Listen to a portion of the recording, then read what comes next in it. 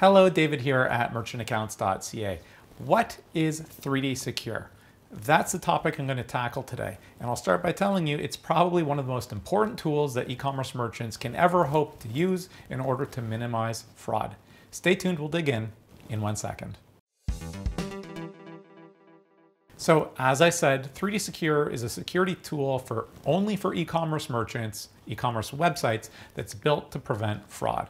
Now I should start by stating that there are two versions of 3DSecure. The original version was not that good. It brought up a pop-up box during the checkout process for every customer. It caused a ton of customer frustration and click-offs, which is death to e-commerce merchants. But that service has been discontinued and a much better version 2 of 3DSecure is now out. And that's what we'll be talking about today. The main difference between version 1 and version 2 of 3DSecure is that friction.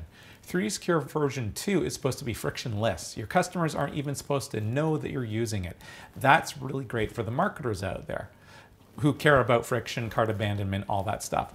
But for the financial folks, and I guess like business owners and everyone, the main benefit of using 3DSecure is if you get a 3DSecure authentication, you can't get a chargeback for that order. So sit there and think about every frustrating loss your business has ever had to somebody who used a stolen credit card. That problem is completely solved. You can't get a chargeback on a 3DSecure authenticated transaction, and that's the main reason to use it. There are other anti-fraud solutions out there, but this is the only one endorsed officially by Visa and MasterCard, so you can't get chargebacks for fraud reasons. It works like this. Normally when you process an e-commerce transaction, your website talks to a payment gateway. Your website goes, hey payment gateway, wake up, it's me, tshirts.com. Can you please run this credit card transaction for me? Here's the credit card number, and you talk to the gateway and the gateway does its thing. With 3DSecure, that will still happen, but not yet. There's an extra step that happens before. Your website doesn't start by talking to the payment gateway, it talks to a 3DSecure provider. It says, hey 3DSecure company, I have this guy here, Dave, and he wants to process a $500 order on his credit card, and I'd like you to 3DSecure authenticate or make this transaction 3DSecure authenticated. Behind the scenes, what happens is the 3DSecure provider talks to your customer's card issuing bank about the order. You're asking the card issuer to give a 3DSecure approval. Now, without getting too technical, in the step where your website talks to the 3DSecure provider, there's a lot of info being passed.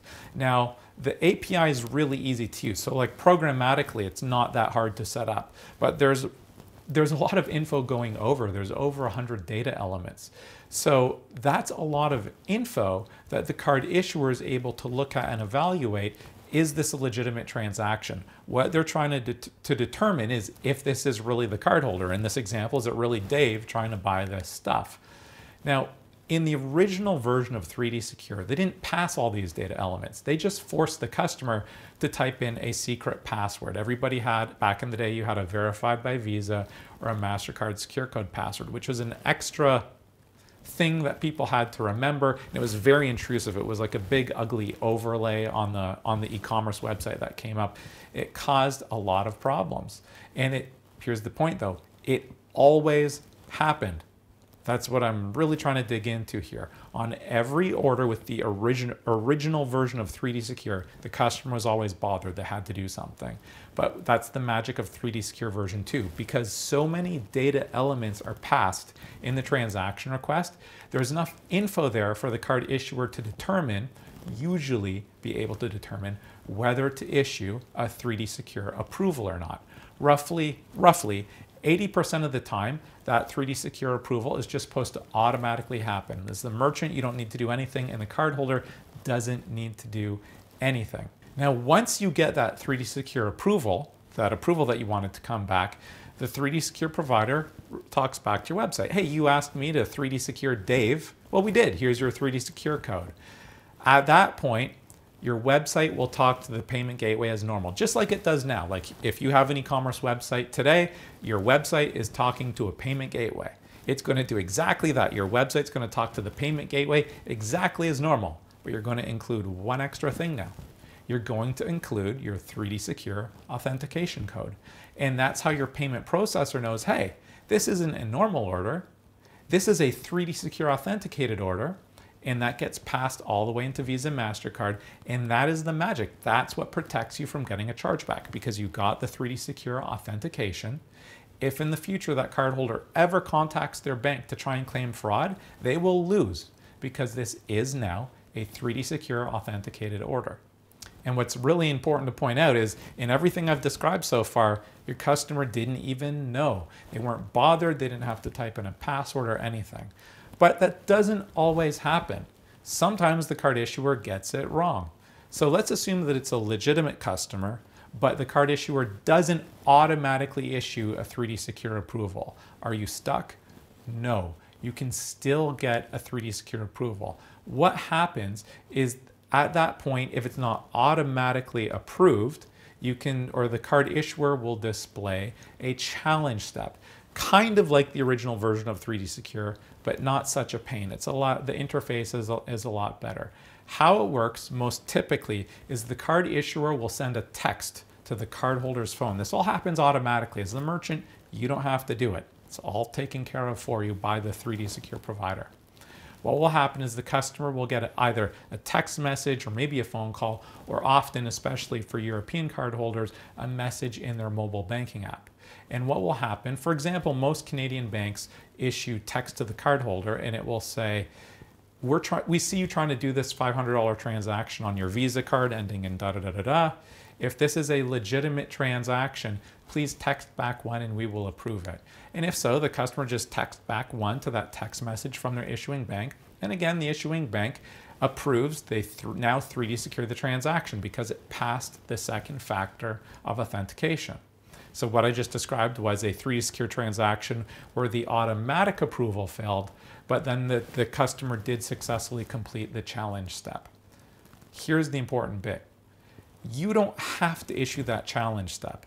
Some people, some merchants are really worried about friction. They don't want the customer to have to do anything. They like the advantage of 3D Secure, they like the fraud protection, but they don't want the customer jumping through any hoops. I'm describing a merchant that's more worried about conversions. They want every sale they can get, rather than a merchant that's worried about fraud. And in that case, that challenge step that I described is optional. So you send the request to the 3D Secure provider, and this 3D Secure provider in this example does not automatically issue the 3D Secure approval. You don't have to proceed with the challenge step. You don't have to hassle the customer. You can then just go back, it'll go back to your website, and then you just send the transaction as normal to the payment gateway as normal. You don't include a 3D Secure authentication code because you don't have one. And it's just a normal e-commerce transaction. Unfortunately though, you won't be protected from chargebacks because you did not successfully get the 3D Secure authentication. And what I'm trying to do, and I'm not trying to confuse my viewers here if you might not understand what I'm saying, 3D Secure version 2 is flexible.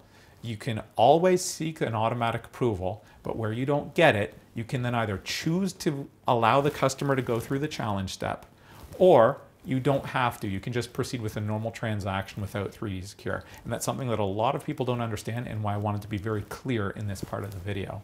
If you do decide to proceed with orders that failed 3D Secure authentication, those are suspect orders. You need to be doing something.